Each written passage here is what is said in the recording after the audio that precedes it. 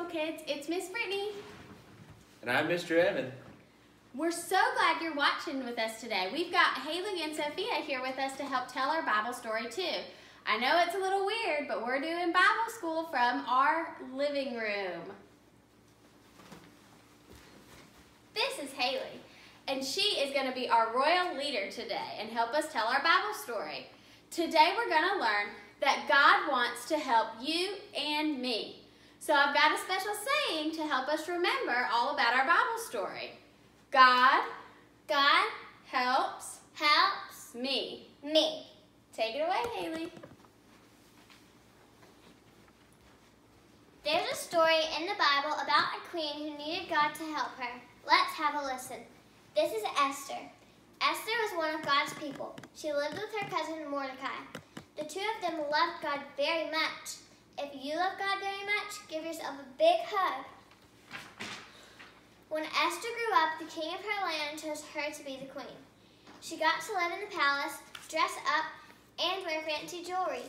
Esther was very happy living in the castle and being the queen. But the king had a helper in his palace named Haman. Haman did not love God or God's people. He tricked the king into making a new rule that would get rid of all of God's people. Mordecai heard about the new rule and rushed to tell Queen Esther what Haman had done. He told her that this new rule would mean that they all would be killed, including Queen Esther and Mordecai. When Esther heard what was happening, she knew she needed to talk to the king. But there was a problem. If King Xerxes didn't ask you to come speak to him and you just showed up, you could get in big trouble. Queen Esther knew she needed help. God's help. So Esther asked Mordecai and all of God's people to pray for God to help her be brave and talk to the king. God helped Queen Esther talk to the king, and she told him all about Haman's plan to kill God's people, including her. The king could not believe what Haman had done. He had Haman taken away for good. Now chosen and special people were safe. Yay! You are special too. He is always with you and ready to help you. Let me hear you say this after me.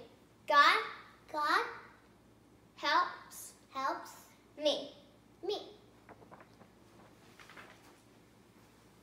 Very good, guys. Thanks for helping share our Bible story this week.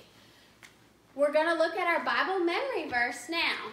Our Bible memory verse says, "You are God's chosen and special people."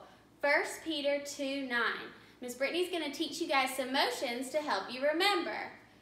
First, we're going to point out and say, "You are." You are. Next, we're going to point up and say, "God's chosen." God's chosen. Then we're going to give a thumbs up and say, "And special people." And special people. Last, we're going to look in our Bible and say 1 Peter 2:9. 1 Peter 2:9. All right, so let's try it together. You are God's chosen and special people. And special people. 1 Peter 2:9. 2:9. That was a little tricky, so let's try it one more time. We're going to point out first. Say, you are point up, God's chosen and special people. And special people. 1 Peter 2:9. Very good.